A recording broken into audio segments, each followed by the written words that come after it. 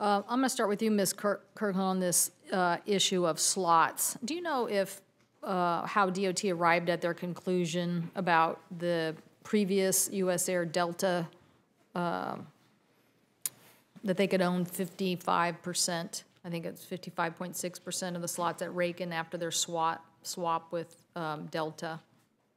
And did under that, answer that question first, sorry. Sorry, Madam Chairwoman. Yes, under the slot swap transaction that was proposed to us by Delta and U.S. Airways, we took a careful look at what the outcomes would be both at LaGuardia and at DCA. And in doing an analysis, we came up with the conclusion that it would be appropriate for U.S. Airways and Delta to divest of a certain amount of slots. We put them up for auction, and they were obtained by JetBlue at the time. So at the time, we made the conclusion, or we made the judgment, that 55.6%, I believe that was the number, was that it should not go higher at that time. And did DOJ at that time consider Dulles or Baltimore as substitutes for consumers, or that was separate? We took a look at all three markets, and there is not perfect substitutability between all three markets. Different passengers want different things from particular markets. For example, at DCA, you've got passengers who are interested in being close into the capital, the ease of getting to the capital. You also have passengers that live close to DCA. So there is not a perfect substitutability between all three markets, all three airports. And Mr. Kennedy, prior to the merger announcement, what were the American slots used for at Reagan? Were they large or medium-sized, airport pairings? We serve a number of airports out of Reagan, and not as many small and medium-sized cities as U.S. Air because they have more slots than we do. But we serve a number of airports. I don't know the exact number. Okay, if you could get that information, we can do that. Yes, for us, I would appreciate it. And Mr. Leoka, I certainly understand your focus and certainly your frustration with what's transpired in the aviation, in the airline industry. And you bring up a very, very important point. I mean, there's probably nobody more frustrated by airlines dumping employee pensions at the PCBG only to have employees greatly wiped out for lifetime of earnings. So I understand your frustration and your concern. Mr. Kennedy has said that in this case that they are not dumping this at the doorstep of the PCGB, which would seem to be good news. Am I misunderstanding something here? Yes. I mean, I'm not talking about dumping things on the PCGB. I was talking more about a specific situation that is within the American Airlines flight attendant union, where the TWA flight attendants were stapled to the bottom of the list. The date of and that's where the date of hire issue. And that's something which I've been, for years, I've had friends who went through that, and I just think it's something which needs to be fixed. And I applaud, by the way, American Airlines and U.S. Airways for not choosing to dump everything on the government and find a way to work it out. I was very glad to see that happen. And that wasn't their first choice, by the way, but it was eventually their arms were twisted and they ended up doing it. Well, I from what I understand today, also think that that is good news. I do think the date and service issue does need to be fixed, and I do think that we need to look at this issue of how does airline consolidation impact pensions and pension obligations. But I also believe that when we had this discussion as it related to U.S. Air and Delta Airlines, there were a lot of pilots in the back of the room, and they were not for the merger. And my understanding is there are a lot of pilots here today, and they are for the merger. So I just want to understand that point, too, and if Mr. Parker or Kennedy or Mr. Leoka want to comment on that. Gladly. Yes, I was here for that hearing as well, as you recall. So, yeah, no, the distinction, of course, is in that case, the employees of Delta Airlines very much wanted to remain independent. And the distinction here is the employees of American and the employees of U.S. Airways understand that the best thing for them, for their careers, for their livelihood, is to have a carrier that can compete with the other large carriers that are out there, United, Delta, Southwest. And they fully acknowledge, they fully know and understand and have done their work to understand that this is in their best interest. And they can speak for themselves, and they have, and are very excited about this, and we're excited to have their support. The good news from the first round of questioning is in all the discussion of merger issues, the one thing that keeps popping up is slots. I think that's somewhat good news about the overall issue of the merger, but it might also not be so good news as it relates to slots, and so, or the stickiness of that issue. And this is a very, very important issue to many of my colleagues. As you can see, airports are tools for economic development. And if a community doesn't have air access, it's pretty hard to continue to grow the economic base. But Mr. Parker, when we were looking at the Modernization Act, the FAA bill, there were, U.S. Airways sought to convert 100 existing slots that you had with inside the perimeter and switch them to outside the perimeter. So you basically wanted to take DCA slots and say, okay, now let's service, you know, these farther destinations in the West. And at the time, a lot of my colleagues raised questions saying, oh my gosh, you're going to do now what you're suggesting might happen. Basically, people said, well, wait a minute, you'll start servicing, you know, San Diego or someplace else, and you'll get rid of the Madison, Wisconsin flight or what have you. And at the time, U.S. Airways said, no, we have the flexibility to use these flights for large hub service, and small cities would not be impacted. That's what you told many people on this committee. So now it seems like you're advocating just the opposite. You're saying, oh, no, yes, if we have to divest, you know, we will impact those hubs.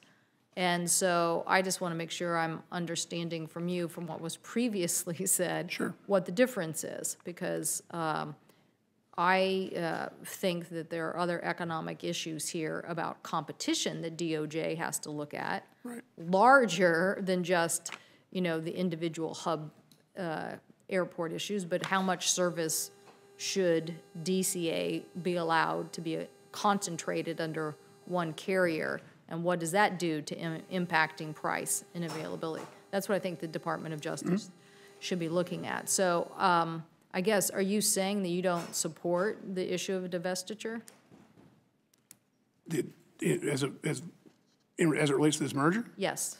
Yeah, we don't believe there's any reason we should be. There's no legal reason to divest. It's a policy issue, and one that we think is bad policy. That is correct. Let me, if I can, you raised the perimeter rule issue in our yeah, you had a different. I don't. Right. It seems like it's a issue that was looking for a cause. It seems like you were, you know, you wanted before to basically switch out 100 slots and use them for long distance. And when somebody said, hey, you're going to get rid of these small cities, you said, oh, no, we have enough flexibility. Now that somebody's saying, hey, give up some of these slots, you're saying, oh, no, I can't because I will end up cutting the service to these essential areas. Yeah, thank you. And the answer to the question, in short, is what's the alternative? The reality is, in relation to the perimeter rule, what we argued. So you were wrong before? No, let me explain, okay, please. What our position was that we believe that the DC would be better served with more flights outside the perimeter to provide more service to even more communities than exist today. Understand, of course, two things. One, the desire not to increase capacity at Reagan, which is, again, fine by us. If that's what the law is going to be, that's fine. But needing to stay within that constraint, and also wanting to make sure we adapted, we were responsive to concerns from small and medium-sized communities, said and agreed that what we would like to do is in exchange for the ability to fly outside the perimeters to some larger communities, we would indeed divest from some larger markets. That's a different question. When that's the alternative, to be able to add a flight outside the perimeter, would you give up one inside to a larger community? The answer to that when asked was yes. Now the different question, if you ask us, we have to take slots away from you. we are going to, because of some policy decision, decide to take away slots from you as combined airline. So your alternative now is you have to cancel something, not swap it for something. The decision will be, as it should be, to cancel the routes that produce the lowest amount of revenue for the airline. And those are small and medium-sized communities. So it's completely consistent to me. I think your conclusion is the right conclusion, that anybody would do something that is in the interest of the business in getting rid of the less profitable route. But the reason why someone would look at divestiture is it's not some policy, it's about competition, and it's about too much concentration at DCA and what issues for the consumer are being left unprotected. So I don't know, Mr. Leoka, did you want to comment on that? Yes. I've spent a lot of time on this slot issue, and I've met with DOT. I'm not sure if you've spent more time than Senator Warner and I, but if you maybe, have, we're glad to let you join our club, okay?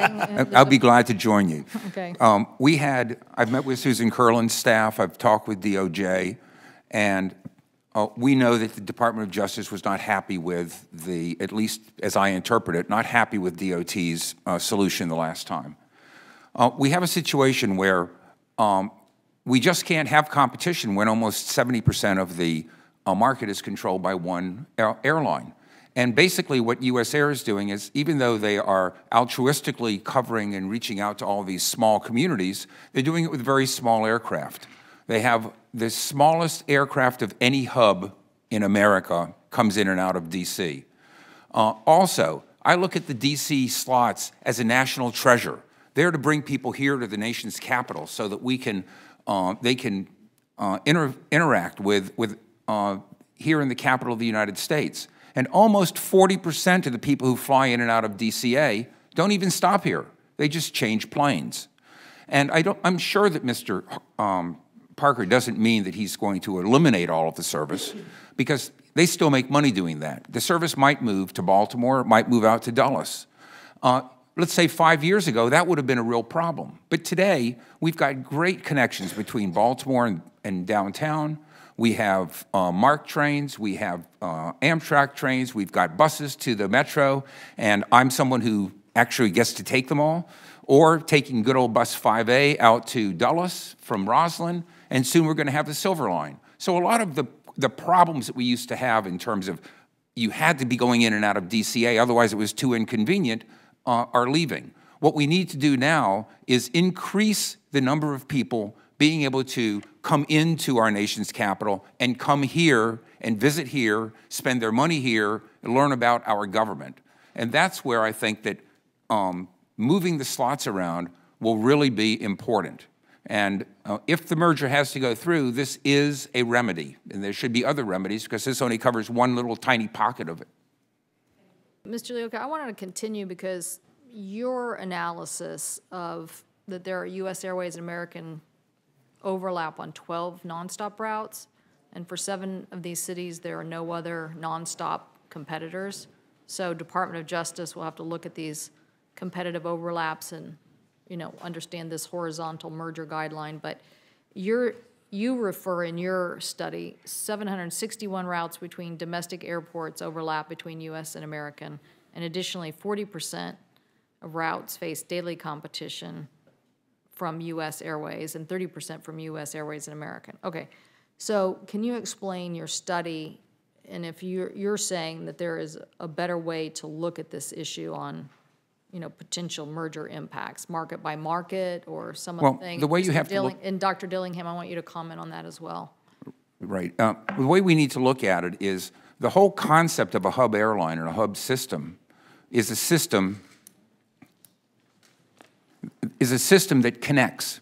You fly into the hub, you fly out of the hub. That's the whole creation of it. And so, if you look at a merger only looking at the number of nonstop direct, straight flights, and there's only 12 of them, that's not the good way to look at it. You have to look at how connecting flights compete. And that's what really works. If you're flying from Seattle to Austin, Texas, you will go Seattle to Dallas to Austin, or you go Seattle to Phoenix to Austin. But your if you go into Kayak and you look it up on Expedia, you go to your travel agency, you're going to get a price. And those airlines compete like mad with each other right now.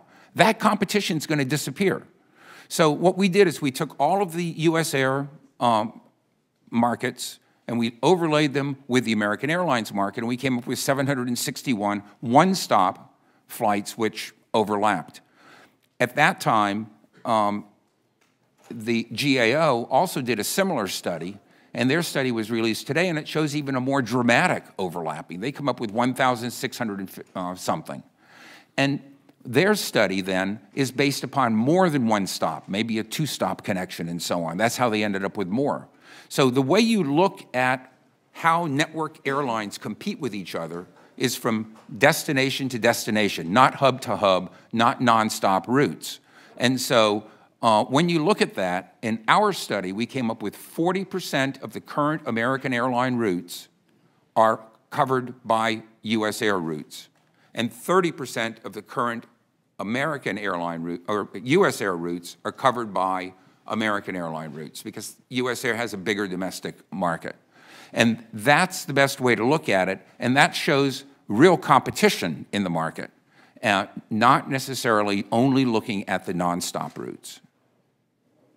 Okay. Is that clear? Yes, yes, yes, yes. Dr. Dillingham, what do you think about this approach that the Consumer Travel Alliance did?